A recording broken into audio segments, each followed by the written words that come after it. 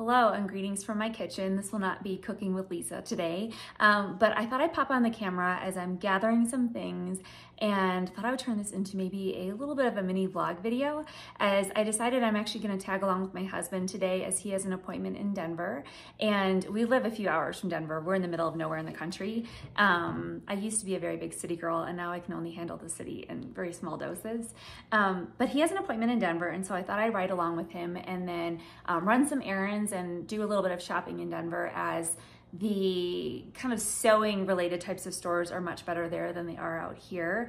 And Denver's really the only area that has good shops for apparel fabric, and there's only a couple. And so I thought maybe we could pop into some of those today. God willing, we have all the time that I'm hoping we will. So yeah, I thought it'd be fun to take you all with me and we can explore the city together. I'm in the midst of getting ready right now, and my husband should be back any minute now, ready to go. I'll show you all what I'm wearing. This dress, actually, I did not make. I want to find a pattern to recreate this. It's beautiful. It's got these little side slits, so it's like kind of feminine, classy, a little sexy. I got this actually from my friend. She had a little boutique that she just recently shut down through Instagram as life just got in the way for her. And I was so sad because she used to sell the most beautiful, more like ethical, sustainable brands, ranging from like Nine Lives Bazaar to, oh my gosh, I can't even think of the other brand names now. I bought quite a few things from her, but either way, she had beautiful pieces. And this was one of the last dresses that she had for sale. So if you all know of a pattern that's like this has a shirred bodice right here, let me know. But anyhow, so that's what's going on here. I'll be back on in a little bit, as I thought I will take you all with me. One of the projects I'm gonna do on the car ride in, hopefully this isn't gonna be too annoying because I think stuff's gonna be everywhere, but I thought I'd bring some of my patterns that I've been meaning to cut out and cut them out in the drive, even though I don't know how much space I'm gonna have in the front seat of my husband's truck, but we're gonna try to do that. These two patterns I've had for probably a couple of years now, and I think I wanna finally make these. This kind of gives me like Zimmerman vibes, and I think this could be really pretty with the right floral. So I'm gonna be kind of loosely on the hunt today for maybe a print like something like this that would go well with this dress. And then I think this dress is really pretty. I don't think I've seen a lot of people making this. It's just a really pretty basic dress. I like both of these styles. And then the back detail, it's so pretty. So it's not like a traditional milkmaid dress, but it's nice and feminine with like a little extra flare in the back. And then I think I've shown you guys these patterns before on my channel, but and then this pattern here, I actually thought I could use some elements for this to recreate the Dawn dress maybe in the future. But I also have seen a Zimmerman dress like this where it's very similar, but it's got an extra tie around the waist. I'll insert a photo here. And so I want to cut this out. Not that this is necessarily a summer dress, but I think it'd be cool to make another Zimmerman inspired dress. And then I just recently picked up this pattern as well. It's Elise Taylor, I think is how you pronounce it. And I thought this was really interesting because we can see here this little drawstring, and you can actually scrunch it up more and it will actually show some of your midriff. Or if you want to go, excuse me, go more modest, you can just leave it kind of as is. And then it's got the nice shirred bodice in the back too. So it's a nice, just lightweight sundress, which is what I'm kind of going for this summer. So anyways, yeah, so I'll be trying to cut these out on the drive in, and I'll be back on later, maybe once we actually get into Denver and get to some of the shops. So my first stop turned out to be Allen's Bridal, which was opened in 1960 and is now run by the third generation of women in the family, and it's located in Englewood, Colorado. And I've been here one other time quite a few years ago, back when I first didn't know the first thing about sewing. And so it was so incredible to be back here now, and I was able to have a much greater appreciation for the selection and quality of the fabric. I tried to get as much video footage as possible, but I just felt like every time I turned around, there was another aisle of fabric that I just wanted to really take the time to take in. It ranged from rayons, linen, there were some polyester blends, some vintage fabric, a huge section in the back just dedicated to bridal, which I didn't show in this video. But here we can just see just an endless supply of beautiful fabrics. I thought this was over here was stunning, even though I never have an occasion to wear anything like that too. And I'm glad I at least had somewhat of a vision of what I was kind of open to looking for. Otherwise, I feel like I could have impulsively purchased so much more. And here is a really beautiful section for curtain making. This fabric here I almost purchased because I loved the embroidery and thought it would have actually made a beautiful dress, but I decided to have some willpower and just admire the beauty without purchasing. There were also a huge section of silk fabrics that were just stunning. I believe this was a rayon section with trim, but just so much to look at. And that peach fabric there is a beautiful vintage fabric that I almost purchased. And here we have some beautiful sheer fabrics. I wish I actually had a pattern or something to make with this type of fabric. I've never used it before, but I was really tempted to purchase some just so that I would, in fact, have to pick up a pattern to make a beautiful garment with such amazing fabric. I loved all the different colors and styles, and this one really caught my eye. I almost purchased it, but I ended up putting it back, and I just love this lace here. It's just such an incredible space to go to. And I can't recommend this shop enough. And the trim was what really got me. I couldn't get over how much beautiful trim was here. Very retro style, just so many different textures and colors. I definitely want to come back and spend more time in this section in the future once I actually have a plan of what I would use it for, as I'm trying to purchase with intention. I'm trying. It's a slow and steady journey, though. I've definitely have not arrived to that destination yet. But just look at this, how fun. I don't know how much of this is actually true vintage and how much is reproduction, but quite a bit of it does actually look like authentic vintage trim.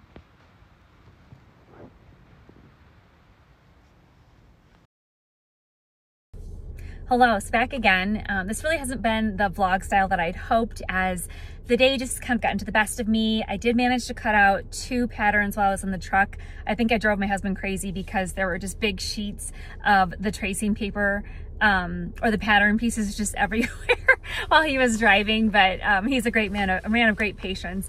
And I pretty much spent the afternoon at the Allen's Fabric Shop. We got there around 1:45. My husband dropped me off to run his lead, and he got done a little earlier than planned, and I actually didn't realize the shop closed at 3. And so I just spent the entire hour just mesmerized by all the beautiful fabric, and I feel like I didn't even scratch the surface of all the amazing treasures in that shop. You could spend all day there and probably still miss a lot of beautiful things. So I managed to not spend my whole paycheck there, but I did spend quite a bit more than I thought I would. Their fabric is not the cheapest, I will say that, but the quality really is amazing there. And what's neat is that they don't market themselves as a vintage shop, but there were quite a few vintage fabric options there that were really still in pretty good condition. And yeah, I'd highly recommend the shop. I've been there one other time, I think it was 3 or 4 years ago. And that was before I really even knew what I was doing with sewing. So I just got maybe like 1 or 2 bits of fabric and didn't even know the difference between like any type of cotton other than just cotton. And so it's just lovely though to be able to support a family-owned business that's 3rd generation. And unlike Europe, we really don't have a really great community here in a lot of states for garment making. It's a lot more like quilting and things like that and crafting. So it's wonderful to find a store that I think really excels in the garment making area.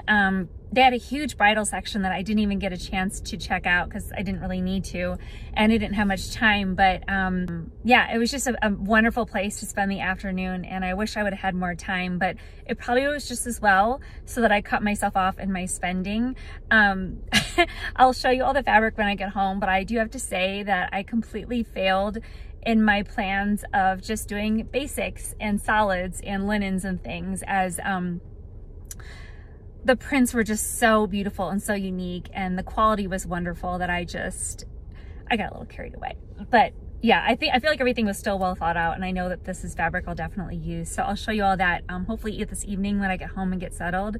But my next stop is I do have to go to Hobby Lobby, as I need to get some tracing paper, or at least some good, I guess, crafting paper, so that I can start working on that Doan inspired dress, as I thought I probably should draft out my modifications for the pattern in the event that I want to remake it. I want to make sure I have some plans in place so I don't just eyeball it again.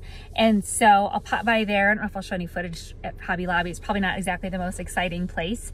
And then I think we're gonna head home, have some dinner, and then I'll probably get started on my sewing project. Maybe I'll turn on the camera for a little bit of that.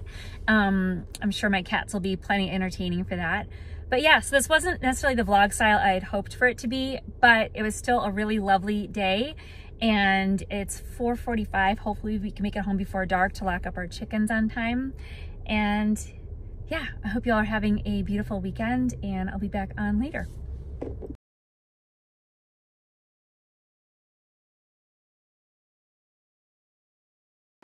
Hello. Okay, so we're now settled in for the evening.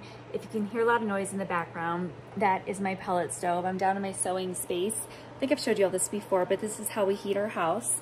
And it's quite loud because I cranked it up when we got home, because it was like 30 degrees or so and very, very cold. So I'm sorry for the background noise. So I'm gonna try to zip through these fabrics pretty quickly, as I don't wanna keep you all here all night. As I mentioned before, I've completely gone back on what I just said a few videos ago about I have this focus now, I have this vision. I still have the majority of my focus, my vision, but I did not stick to solids or just linen fabric at all. I totally lost my way. And it's just gonna be what it's gonna be. And I'm going to work with this fabric because I fell in love with it. I thought it was beautiful. And I had so many ideas that I'm just not going to stick to my principles, apparently. So I've said this multiple times. I have to start making these big statements about, like, I've got a new vision, I've got a new focus, and I'm gonna stick with it, because we all know I can't stick to my word, as I have multiple sides to me, and I get just so deep into certain kicks that I think I'm over something else. And anyway, I sound like a broken record for anybody who's been here for a while. I'm sure you're like, I'm sick of this, I'm unfollowing her because she can't commit to a style. But it's just the struggle it's a struggle. But anyway, I still have a vision though, for the most part, even though these are a lot of florals and prints and things. I feel like they still make sense with a lot of the patterns I did purchase recently that I'm waiting just to arrive in the mail. So it's not like I've gone way off on left field for the most part. But anyway, okay, let's get into this. Enough chatting. So I did label everything actually with my Kylie and the Machine labels. I bought these last fall at Fluid Plus Drape, and I can't remember how much it was for this roll, maybe like $12 or so. And basically it's kind of like a masking tape, and the labels you can put the fiber, width, length, where you got it from, notes, and if it's pre-washed. I actually don't really pre-wash really any of my fabric, as honestly I hand wash all of my my garments. That's just kind of what I prefer to do. And I do that with any dresses that I purchase too. I never just like pop them in the wash, unless it's like just like a jersey type of fabric. Probably should pre-wash them, but I don't. So I got into the habit of not pre-washing them when I was really into vintage fabric, as I've learned the hard way, vintage fabric can bleed depending on the dye and the era. So anyhow, okay, let's jump into it. So this first one is a solid, and this is a beautiful voile fabric, actually. It's a beautiful coral color, salmon-y coral color. This is a true vintage fabric. And it's got such a beautiful drape. If you are in Colorado and you're looking for more of that true, almost like, you know, the Gunny Sacks sheer dress voile type of fabric, this is it. And they definitely carry some other solids like this. A really beautiful fabric, and hard to find this specific weight and weave of voile. So I was really excited to pick this up, and coral is one of my favorite colors to wear. This next one I thought was really beautiful, and this is a beautiful embroidered cotton, and this is actually kind of border print. The top half of the fabric is all just, well, it's way in here, but it's one solid color, and I thought this could be really beautiful as a dress or a skirt, and maybe like a matching top of some sorts. But I just really loved this pattern. I thought this was just quite stunning, and they only had, I think, about 2 yards left of this. The fabric, it almost feels like a vintage type of cotton based off of how thin it is. But so yeah, I only have about 2.5 yards or so, so not much to work with here, but I thought this was really beautiful. And then this next one, this did stick with more of my original plan. It's just a solid rayon linen, and this is, it's not a pure white, I would call it more of an ivory, but it's beautiful. I actually got 5 yards of this one just because I feel like you can do so much with this, and possibly this is dyeable. I'm gonna do a little patch test to see if I could potentially dye it, and if so, maybe I'll go back and get some more of this, as it has such a lovely drape, a wonderful weave, and the same price as the Joann's rayon linen, much better quality. So this was a really exciting find. They have a beautiful little linen section downstairs that I definitely be back to visit, but I got carried away with the prints, obviously, as we honestly know. So this next one, I love this print. One of the best things I found, and I will try not to get too long-winded, but with destashing my fabric and even just decluttering my wardrobe, and this is just maybe some help for you, is it really helped me to see the gaps in my wardrobe. I think I said this before, so I can't remember if I did in a couple of videos ago or not, but it helped me to see what colors am I really missing, or maybe what styles do I have too much of. Like maybe I buy too much of one certain cut of a dress or a top, and where are the gaps, so that it can help me to strategize with what I make and what I buy. I did mention that, I believe. But a couple of the colors I noticed that I don't have much of, but I love to wear, are yellow and green and actually coral. So I feel like I actually did pretty good with somewhat sticking to a palette that I know is a gap in my wardrobe. So I did at least kind of stay on point, even though I bought a lot of prints and said I was going to try to scale back from that. And I also didn't buy any ditzy florals, which is the prints that I was trying to kind of just not buy as much of, because a lot of my prints, you can kind of see in there are quite a few ditzy florals. So I feel like overall I still did pretty good with sticking kind of sort of to like my focus. So this here, it's just such a happy print. It's such a beautiful, just true yellow. It's not too warm, it's not too cool, it's a true yellow. And look at this print. Isn't this just so fun? I love these colors, and I think this can make such a cute skirt and a cropped top. Not so cropped to where my whole stomach is hanging out, but something where it's just, you just take a sliver of your belly. But yeah, I think this could be really pretty and such a fun summer dress, and it has such a beautiful drape. I just thought this was perfect when I saw this. I thought, oh gosh, I have to get this, and they just got it in too. So I think this is just perfect. I see so many beautiful creations with these kind of border prints and things, and a play on prints where you can pop in some of the embroidery into the bodice, and I've always wanted to make something like that. And yeah, and I'm sticking with a color that I love and I've been wanting more of. This next one I thought was just a really interesting print. I think this is a rayon, like a viscose crepe, I believe is what this is. And I thought this was, I shouldn't have put all these stickers on first, because now I'm gonna lose them when I'm refolding this back up. But I thought this was a really interesting color. It's like a blue with a hint of green in it. And I loved how it's got some embroidery in with the print, and thought this was just a really pretty, interesting print style. And I think this can make just a lovely lightweight summer sundress. I only have 2 more to go.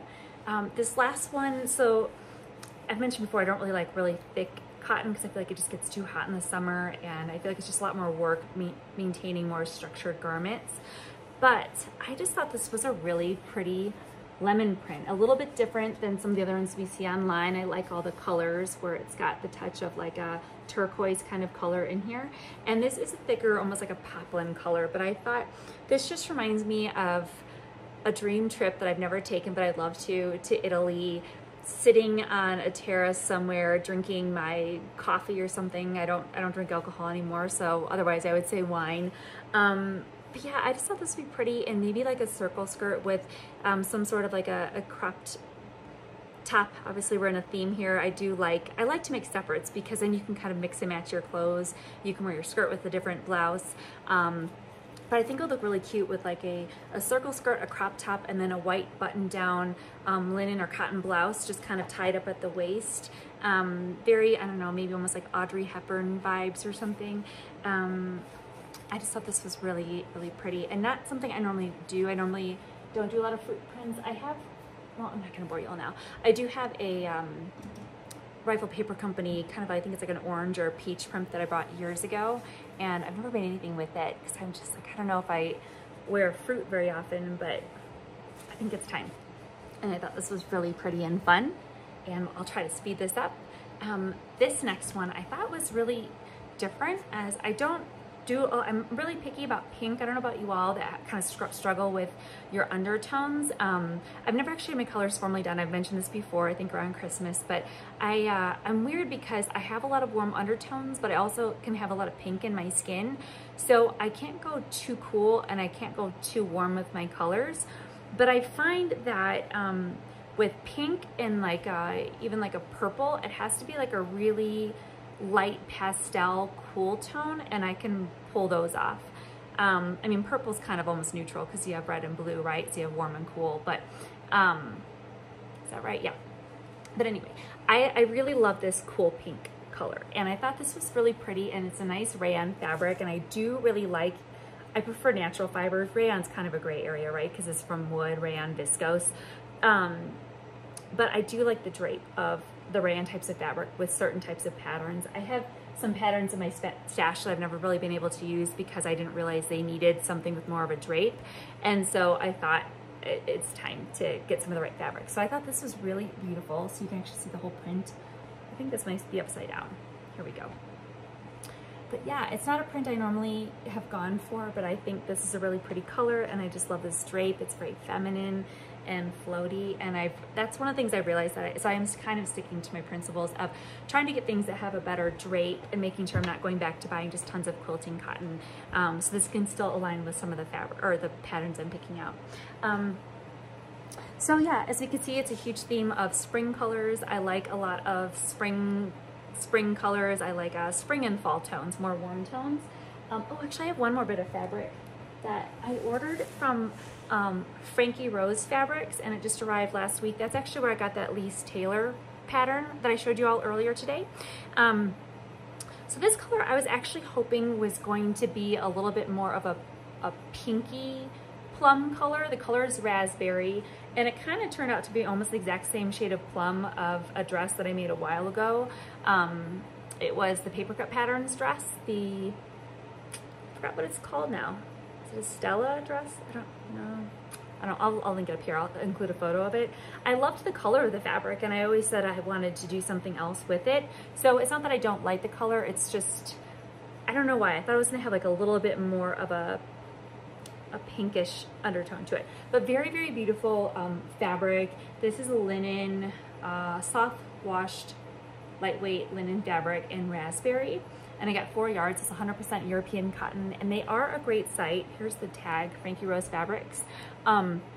They carry all kinds of natural fibers on their website as well. So if that's something that you're looking for, they have some really beautiful linen shades and things. So, and pretty quick shipping. I think this arrived within just a few days of ordering, if I'm not mistaken. I think I ordered it the prior weekend and it just arrived last Friday. So, so it's still very beautiful, and it might be more of a fall color now. I thought I was gonna have more of like a little bit of a pink to it, but yeah, so it's honestly more of a fall fabric. Also, I forgot to show you 2 last things. I did get 2 trims from Allen's. There was so much trim there. It was like heaven. One day when I show you my little sewing tour, I have a tin of all my vintage trim, but I thought these were really pretty, and I thought this could be really pretty with some kind of like ethereal dress, whether I use it for like a dress strap or like a bodice or something like that. I do have a lot of Gunny Sacks patterns that I do still intend to make, as I feel like 70s can never go out of style. So maybe these could be integrated into that. And this here, is this called piping? I honestly always forget what this is called. So forgive me for not knowing my terms correctly. I don't know if we're gonna be able to see this or not, if it's gonna focus in, but isn't that neat? I thought that was a really cool floral detail, and I don't know how well you're gonna be able to see it. So I've been looking for something like this, and again, I can't remember if it's called piping or not. I want to recreate a dress by Christy Dawn. I think it's called the Adele dress. I'll insert a photo here. I've been obsessed with this dress since it first came out. I think it's stunning, and I think it was retailing for like $400+ and it was always selling out, and I didn't have the money to buy it anyways. And so I've always thought it would be lovely to recreate something like that. And I have a couple of patterns that are vintage that I think I could pull together to recreate something like that. And I thought, oh, this could be the piping, or whatever you want to call it. You guys can let me know what it's called. That is it's included in the dress. The dress that I'm showing you here is yellow with the blue and white striped piping, but I just think this could be really interesting with the right colors. So the trim was insane there, though. I could have spent so much of my paycheck on the trim, but I did not. So anyhow, yeah, so I'd highly recommend going and checking out Allen's. It's a beautiful shop. It was actually pretty busy also, so I couldn't get the good footage that I'd hoped to, as there was actually a lot of the store I didn't even make it to, as I mentioned before. But if you're ever in Denver, go check them out. They're lovely ladies. It's just a delight to be there, and it's just beyond overwhelming, but they have a great selection of fabric, and it's not exactly the cheapest, but it is quality, and it's just a whole experience being in a place that has probably just so much history and love that's gone into it. So anyways, so yeah, that's it. I have kept you all here long enough. This is probably going to be a terribly long vlog, as we know I tend to talk quite a bit, but yeah, I'm going to get started probably on my Don't Inspire dress maybe tomorrow, as it's I think it's like 9 o'clock now. I don't even know how late it is. And yeah, I think that's about all I have to share with you all. So I hope you've all had a beautiful weekend. And yeah, I will see you all very soon.